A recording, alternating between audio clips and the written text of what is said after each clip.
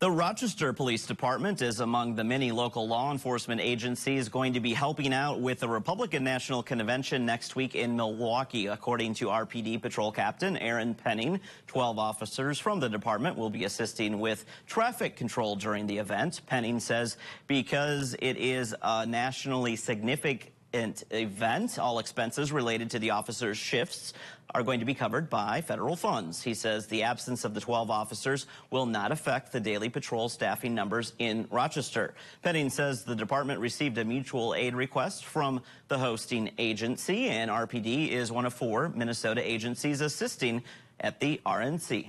Given the size of our agency, we feel that we can offer support to these events, and we have been requested in the past. I know our last request for a convention was in 2020 with the DNC, and we did commit the same number of officers to go to Milwaukee had that convention taken place.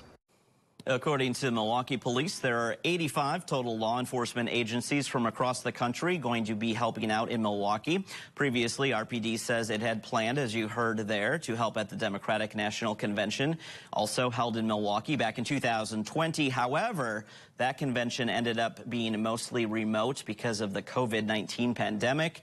Captain Penning says he feels this is a great opportunity, though, for the police department to learn how to handle such events if one were ever to be hosted this size in Rochester.